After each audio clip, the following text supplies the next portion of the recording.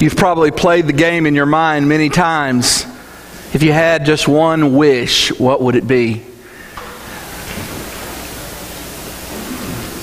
Most of us have fantasized about wishes being granted since we were children. And usually as children, the answer was usually something like wanting to fly or having some kind of superpower, or to be a princess for girls. Hopefully only for girls. Now probably many boys wish to be princesses too, I guess. As we grow older, though, it gets more complicated, doesn't it? As we grow older, the kinds of things that we might wish for are very different than when we were children. We might wish for more money. Oh, not for greed, just to be able to care for our family more. Or maybe we might wish health for our family. That sounds like a noble wish. Maybe we might wish long life. And in times of suffering, in times of acute pain, even those things are far from our mind. In times of suffering, our wish gets very specific. The end to pain.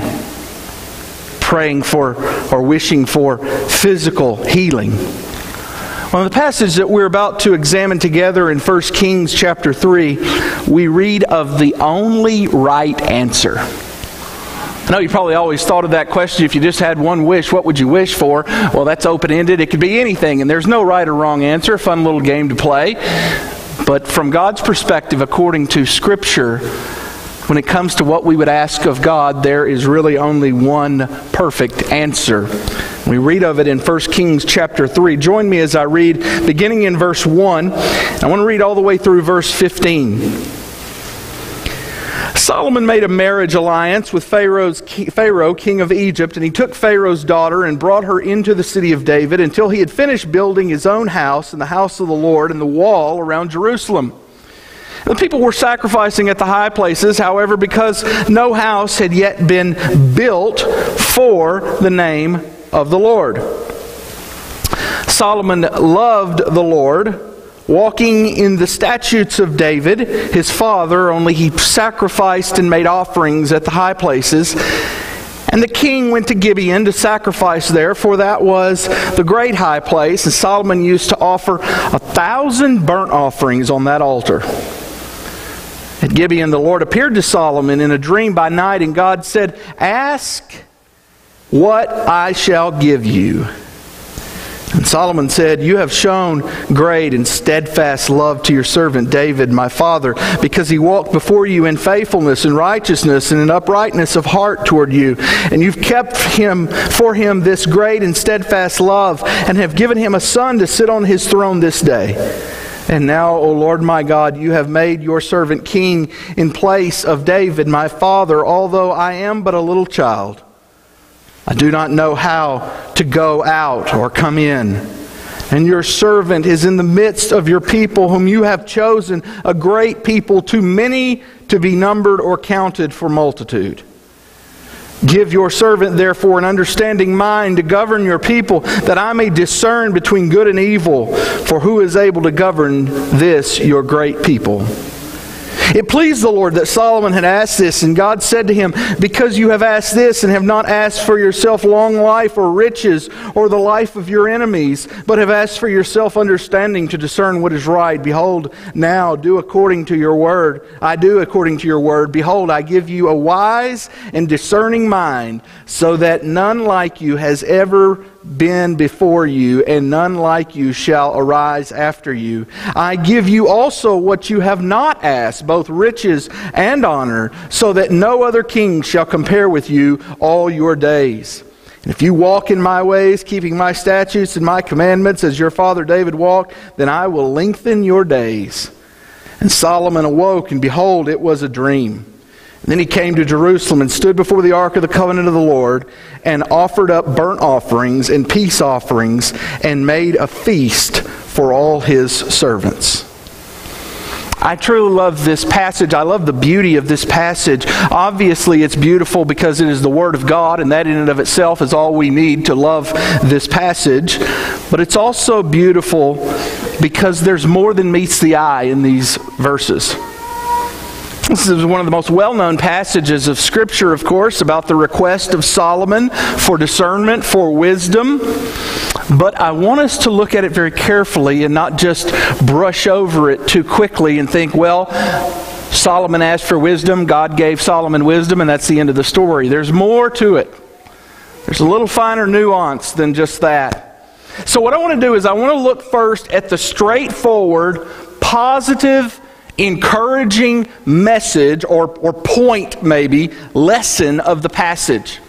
And then from there I want us to take a look at the negative lesson, the caution, if you will, in the passage. And finally I want to bring it all together for the ultimate point of what God would teach us in this passage. So first of all, the positive lessons. Here it is in a nutshell. The fear of God is the beginning of wisdom. The fear of God is the beginning of wisdom. If you would know true wisdom, not merely knowledge, not merely book smarts or knowing a trade or being knowledgeable about this subject or that subject, if you would have true wisdom, that is discernment of right and wrong, truly knowing what God's desire is and doing what you know to be what is righteous and good, if you would have that, you must begin with the fear of God. That means you must recognize who God is. You must see Him in His perfection.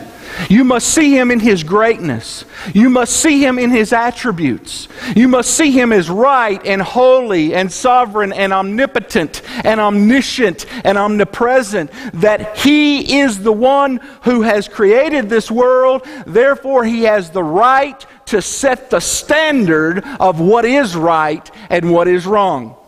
Contrary to what the world thinks today, morality is not up for popular opinion.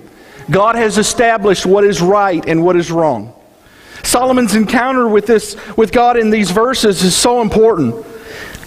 You may not realize it, but it is the first direct affirmation of God regarding Solomon's reign and rule. So for the last few weeks, we've been looking at the beginning of Solomon's reign. We heard David tell Solomon to walk in the ways of the Lord. Then he gave him some very practical matters of establishing his kingdom, what to do to certain enemies of the crown, certain enemies of the throne. And then we looked over the course of a couple of weeks at chapter 2, and we saw this bloody beginning to a reign. We saw how Solomon dealt with these enemies. And I made a case that I felt like the main lesson was that you're either for the kingdom of God or you're against it. In the Old Testament, in the case of Solomon, the kingdom is representative of the kingdom of God on earth. But I acknowledge that is up for some debate. Because some people think that everything that Solomon is doing in systematically eliminating his opponents is not God-honoring. They think it's an example of how Solomon is shown to be imperfect, how Solomon is shown to be obviously less than Christ. And so the reason that there's that kind of a little bit of ambiguity, what exactly is the message of chapter 2? Part of the reason for that is God hasn't said anything. We don't have it say, and what Solomon did was good. And in this he sinned against. It doesn't say any of that. It just tells us what happened. But here in chapter 3, we come to the first direct verbal affirmation of Solomon by God in which he approves of his reign. What is God feeling about the reign of Solomon so far? So what we might think of chapter 3 as, the first 15 verses, is kind of a progress report on Solomon's reign from God Himself. Wouldn't you love to receive a progress report from God right now in your life? It's an interesting question to ask yourself. How would you rate? So what we have in this passage is a little bit of a historical context and background. Solomon marries an Egyptian princess. And then we read of these 3 building accomplishments. He builds his own house, he builds the house of the Lord, he builds the wall around Jerusalem. By the way, don't take that to mean that those things happened between verse 1, the first part, in verse 2. In other words, it's kind of a summary of the major building projects of Solomon. He doesn't actually build the temple until much later in this book. So it's saying, for the most part, there's 3 things that he really accomplished as a builder. He built his own house, which was amazing. He built the temple, which was glorious. And he built the wall, which was obviously grand and defensive. It's a summary. What is really important comes immediately following, and it is a description of Solomon's worship of God. Just look at verse 3's description of Solomon. Solomon loved the Lord, walking in the statutes of David his father. That's an amazing description. He is literally a man after David's own heart, who is a man after God's own heart. The verse says that Solomon loved God. Do you know, and I didn't know this until I did a little research on this passage, did you know that is the only place in all of the Bible that says that someone loved God? Now, obviously, that doesn't mean that many people didn't love God, but it uses other words, devoted or whatever. But that particular idea of someone explicitly loving God, this is the only verse that has said that of anybody, and it's Solomon. That's an amazing statement. That is a unique and explicit phrase that Scripture uses to describe Solomon's single-hearted devotion to God. We have seen Solomon's political savvy. We have seen a level of his ruthlessness. He is not fearful of his enemies. Some may call that brave, some may call that foolish. Whatever it is, Solomon is determined to hold fast his kingdom. But now, we see his spiritual condition, and it is beautiful. He loves the Lord. And of course, love is more than an emotion. Solomon didn't just say, "I love you, Lord." He demonstrated it in the sacrifice. Notice the second half of verse 3. He sacrificed and made offerings at the high places. But then look at verse 4. And the king went to Gibeon to sacrifice there, for that was the great high place Solomon used to offer 1,000 burnt offerings on that altar. Can you imagine the magnitude of 1,000 animals? Bulls, goats, sheep. That's the plural of sheep, right? Sheep. 1,000 simultaneously being consumed. Can you imagine the aroma? The sacrifice. I know he's king, but even then, 1,000 animals just for the purpose of sacrifice. Think how many people that would feed. Think about the monetary worth of 1,000 animals at this period in time. And he offers it. So how does that apply to us? The question for us is that our kind of devotion to the Lord? Do you have a Solomon-like desire to please the Lord, whatever the cost? Do you love the Lord? If you do, then ask God to stir your heart with what the Puritans called affections, holy affections. What that means is actual outward manifestations of the inward faith that you profess. That you actually live out faith in Christ. Ask the Lord to give you a longing to be with Jesus. Do you treasure those times when you are in intimate relation with the Lord? In other words, your quiet time, we call it sometimes. The time in which you're with the Lord, you're in His Word, He's speaking to you through His Word, and you're speaking to Him through prayer. How often do we take that privilege for granted? That we have an audience with the Creator of the universe. So, why don't you do a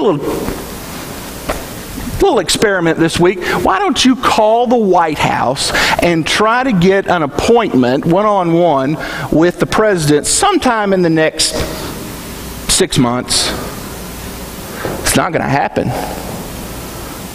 You probably wouldn't get an appointment with the President in all of the lifetimes of the people in this room. I don't even know if I could get an appointment with the mayor in the next week.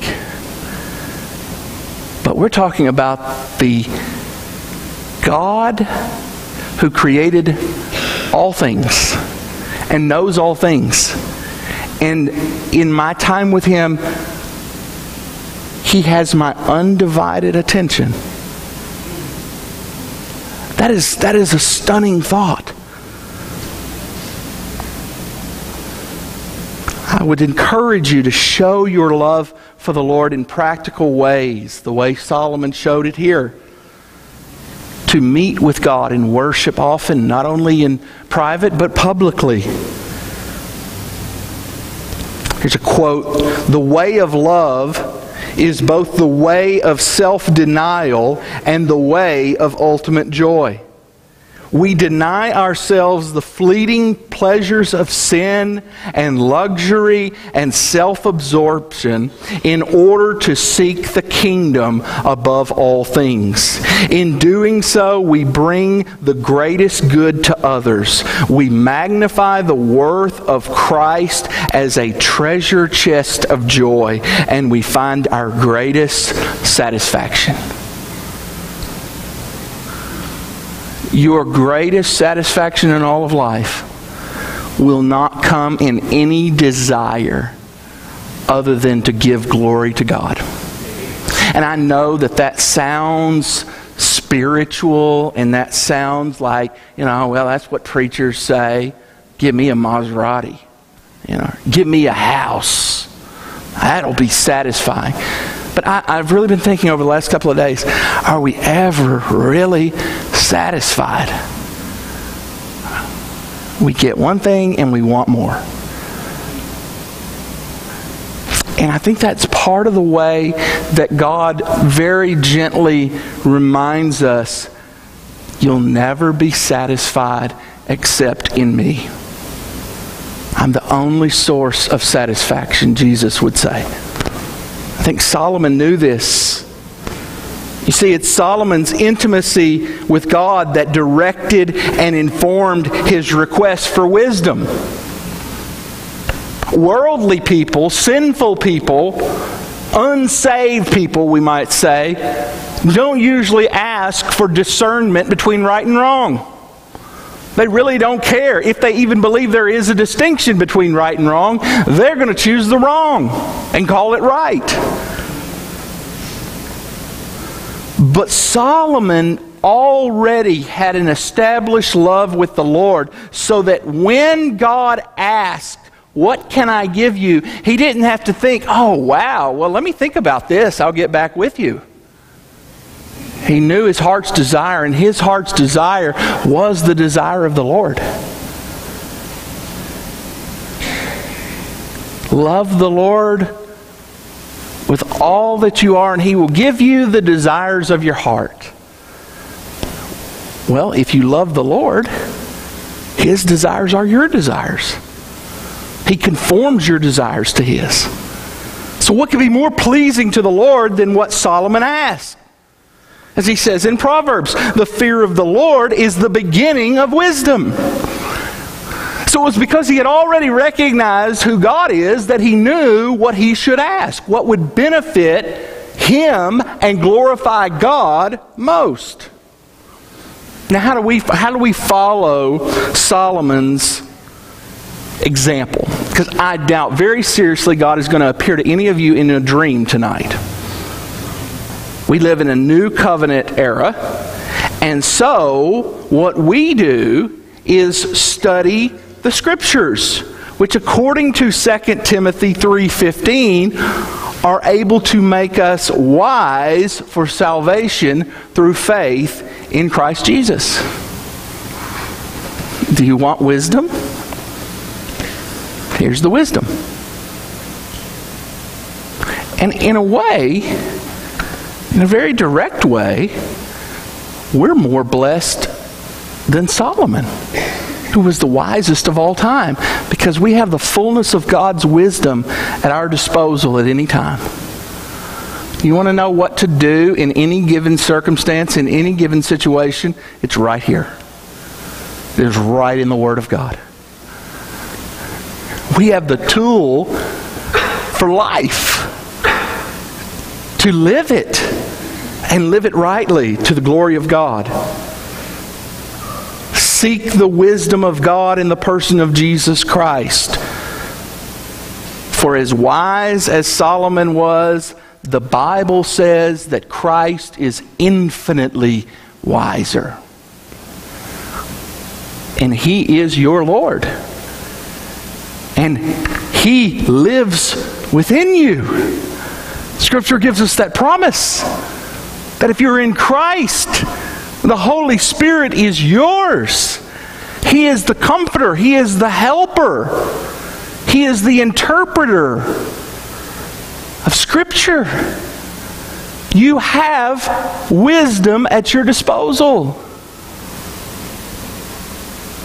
Don't let your conscience be your guide, as Disney would have us to believe. Let Scripture be your guide. Your conscience will fail you all the time unless it is bound by Scripture. So the fear of God is the beginning of wisdom. That's a positive lesson that we learn from this passage. But if we continue, we see other negative lessons. And it's simply this, in a nutshell: the love of self is the enemy of wisdom. The fear of God is the beginning of wisdom. The love of self is the enemy of wisdom.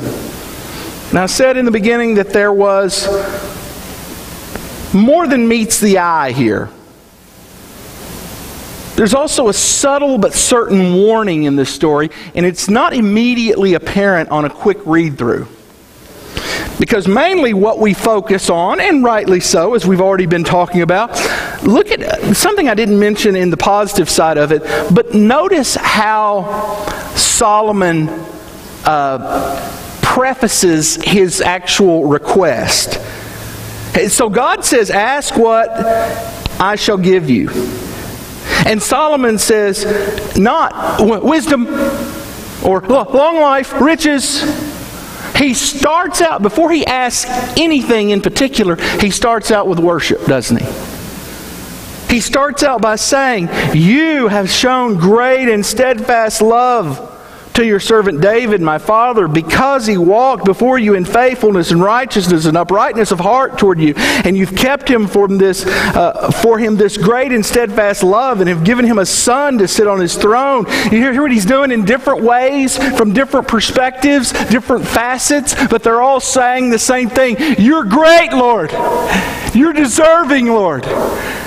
Why should you grant me anything, Lord? I could never repay you what you've already given me, much less what you would give me at this point. You were gracious to my father. You kept your covenant with him.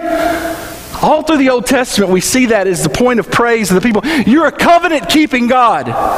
You never go back on your word. You're not fickle like the false gods of the pagans, who want one thing today and another thing tomorrow. You're steadfast in your love. So he praises him. Again, I say, Solomon's love for the Lord is deep and genuine. But even for those who are lovers of Christ, Those who have been born again, who have been redeemed, who have been justified, who love the Lord. You who are sitting in this place, who love to study the Word of God, who love to sing hymns to God. Imperfectly, granted, but you love the Lord. Even you are in danger of loving self. And loving self is always the enemy of wisdom. For believers even, we must be very, very aware of our tendency towards sin and drifting. We must be on guard to our temptations. We must kill sin daily. We must die to self. We must take up our cross daily and follow Him. Because as we're reminded in the great hymn, we are prone to wander. And if the wisest man in the world who loves God with the level of devotion that we've been describing can drift into sin, so can we. Now, most people think that Solomon doesn't really turn away from the Lord until later in life. And that is true, and we'll see by the end of this series, by the time we get to the end of Solomon's life, it's a far cry from you are great and great. You know, he's a bad man at that point. And most people think that, well, most of his life was lived in faithfulness to the Lord, and then he just kind of had a hiccup there at the end, later in life. But here's what I would argue. Full-blown sin always begins with a seed of sin. It always starts small. I've said it to you 1,000 times, and the reason I have is because my preacher growing up said it to me 1,000 times. Sin will take you farther than you want to go, and it will keep you longer than you want to stay. And what starts out as just a curiosity can become full-blown before we know it. Verses 1 and 2 are the seed of sin. Look at it again. Go back to the very beginning of the chapter. Solomon made a marriage alliance with Pharaoh, king of Egypt. That's strike one right there. That's a seed of sin. That is not meant to be a commendation of Solomon's act. From one perspective, and probably the most important perspective, when it says he took an Egyptian princess, immediately, right off the bat, we know he's unequally yoked. He has taken a wife that is not a follower of the Lord. And so when I say unequally yoked, I'm not talking, ethnicities. He's an Israelite and she's an Egyptian. I'm talking about spiritually, they're unequally yoked. He brings into his home someone who does not love the Lord. Please don't hear me say that lightly. Students, young people, the most important single factor in your consideration of a spouse forever in your life is this: are they a lover of Christ? I don't care if they're the cutest boy in school, if they come from the greatest family, if they've got the most money, if he's quarterback of the team. I don't care about any of that. If he's not a believer, you will experience hell, quite literally, on earth. It will ravage your life. And your children will be confused. And there'll be problems. There is a reason. And part of that is, when I say don't be unequally yoked, I'm encouraging you not to do evangelistic dating either. Well, I'm a Christian and I'm gonna win them over. Listen, guys, the world will say all kinds of things are important. But we got chemistry, we got a connection. Friends, if Christ is not the foundation, you will reap the whirlwind. Look at Solomon's life later. He goes from one Egyptian wife here in this verse to hundreds of concubines. Not to mention that he marries an Egyptian who is the antithesis completely to all that Israel stands for. Israel is God's chosen people. Egypt, symbolically, think about where I'm going. I mean, that's who they came out of slavery from. Like everything that God disapproves of is Egypt at this time in the Old Testament history, right? So, not only are they unequally yoked, he is bringing into his home the spiritual antithesis to everything that he says about the Lord. Actions matter. Don't be merely hearers of the word, but doers also. Now, maybe he did it for love. Maybe he did it for lust. Maybe he did it for political power. Obviously, he would think that an alliance with Egypt would be beneficial to the kingdom. Whatever reason he had for doing it, it was not for the glory of God. Notice another very subtle but important warning.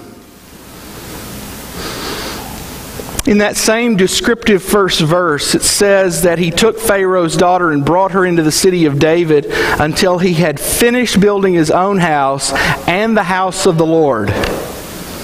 We'll see this more explicitly later, but you notice something very subtle but important. He builds his own house before the house of the Lord. Which is Haggai later, one of the minor prophets, after the Babylonian exile. They come back into the land, read the book of Haggai. It's very short. You can read it in 10 minutes. And the chief complaint is, why are you all living in paneled houses while the temple of God lies in ruins? So, like maybe a modern parallel, a parable, an analogy of that would be like bringing your tired, old, nasty sofa to the church and saying, here's my love gift to the church. Now, that's kind of an extreme example. I'm saying, what about considering the glory of God and the people of God as of equal importance to your own material needs? We'll talk more about that tonight when we come to the last paragraph in Acts chapter 2, where we have this summary of the early church, and it talks about how they have everything in common. It doesn't mean they're communists. It means that they are humbly putting the well-being of one another above their own well-being. So we'll see. So, I mean, I'm not trying to be flippant or dismissive about donations that you might make to the church, but what I'm trying to say is we don't give our second best to God. We give our best. And yet here Solomon takes care of his own house and then moves on to the temple. There's more to that. We'll talk about that as we go along in this series. One other major warning. Turn back very quickly to Deuteronomy chapter 12. Deuteronomy chapter 12. I want to kind of set the context just a little bit before I explain to you Solomon's problem.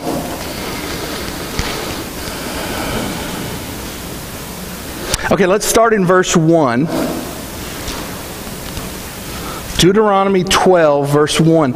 These are the statutes and rules that you shall be careful to do in the land that the Lord, the God of your fathers, has given you to possess all the days that you live on the earth.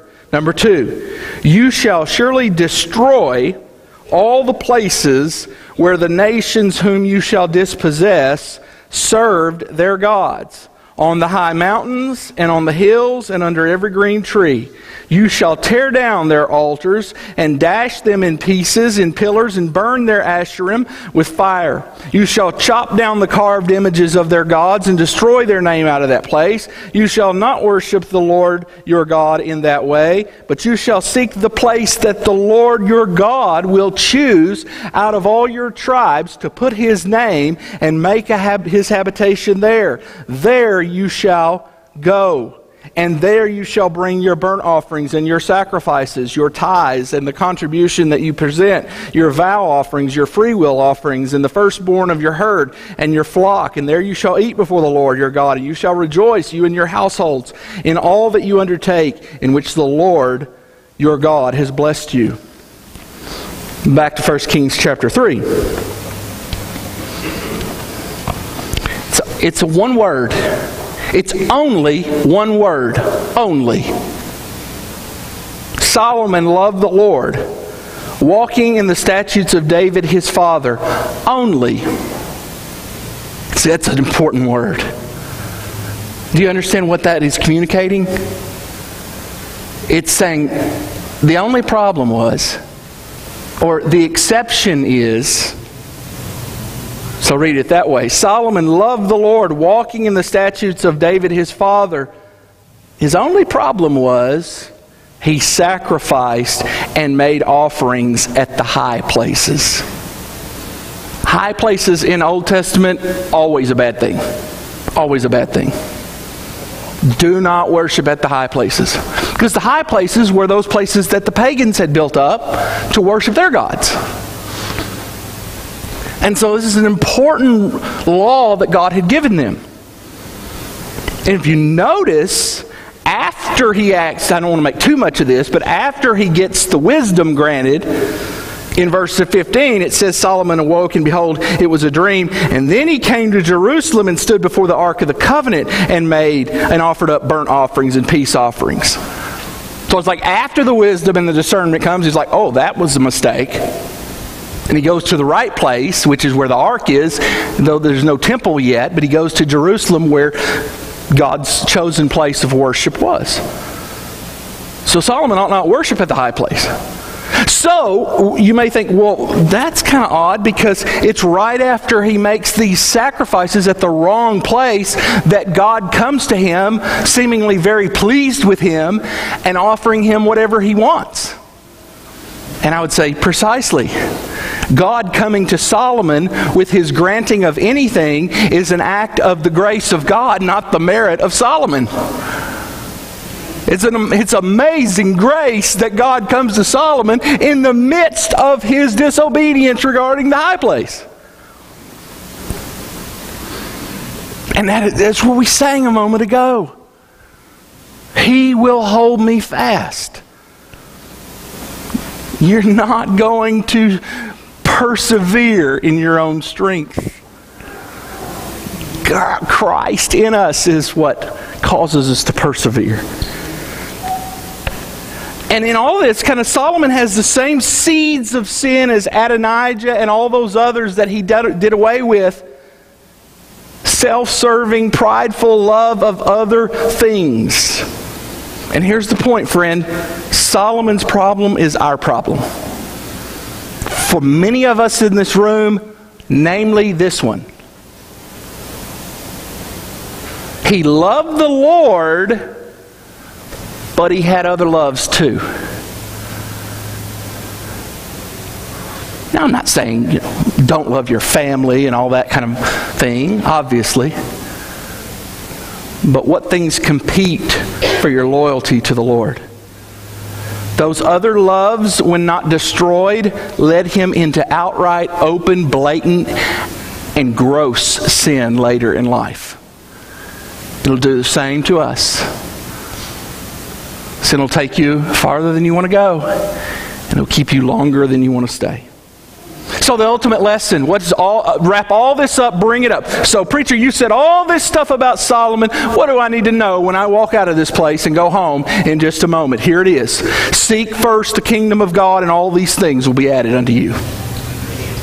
Don't put the cart before the horse. Don't try to climb the ladder of success. Don't seek after material wealth. Don't seek after power or prestige or popularity, and let those things drive you. Those earthly things cannot be your agenda. Only the kingdom of God. Notice what he did in Solomon's life. Solomon made the right choice. I choose you, Lord, in wanting to do everything that you would say is right. Help me discern right from wrong. And God said, what? Because you've asked for that, I'm giving you all the other stuff too. That verse in Matthew 6, seek first the kingdom of God and His righteousness, and all these things shall be added unto you. It is in the context of a discussion about not worrying. Don't worry. If you are a child of God, He has your best interests at heart, even in the darkest nights of your soul. He will hold us fast. Jesus is not going to share His glory with another. The Bible is clear that God is a jealous God. And Solomon's truth stands today. The fear of God is the beginning of wisdom. If you want a life full of joy, it can only be found in the discernment of right and wrong that only comes through Christ. He is the plumb line of righteousness. I'll just close with this. The Bible says in Colossians 2:3 that all the treasures of wisdom and knowledge are hidden in Jesus. All the treasures are hidden in Jesus.